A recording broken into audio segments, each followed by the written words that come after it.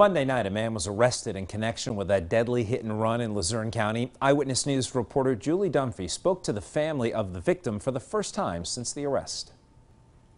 30-year-old Kevin Dendolk of Montgomery County was tragically killed early Saturday morning. The highway worker was in a closed-off lane on I-81 in Hazel Township, marking pavement when he was hit by a car and left for dead. The Dendolk family initially spoke to us Monday afternoon, pleading for the driver to turn themselves in. Monday night, police arrested 27-year-old Zachary Garbino of Sugarloaf Township. I'm sorry to the family.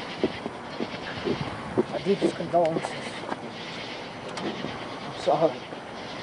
The Dendolk family releasing this statement Wednesday, thanking the public for their help, stating, quote, "The Dendolk family would like to thank the police for doing such an outstanding job and all of those who participated in this process." Garbino is charged with accidents involving death or personal injury and tampering with evidence. The grieving family can breathe a sigh of relief now that Garbino is behind bars. The statement they issued to Eyewitness News goes on to read, "We are very thankful for the outpouring of love and support given by so many during this horrific time and wish to thank everyone for their many prayers." Court documents say investigators were able to track down Garbino, and he was repairing the gray Hyundai Accent involved in the hit and run, which actually belonged to his grandmother. The Dendolk family is now asking for their privacy, saying this loss is completely devastating, and we ask for privacy to be able to mourn our son and only brother.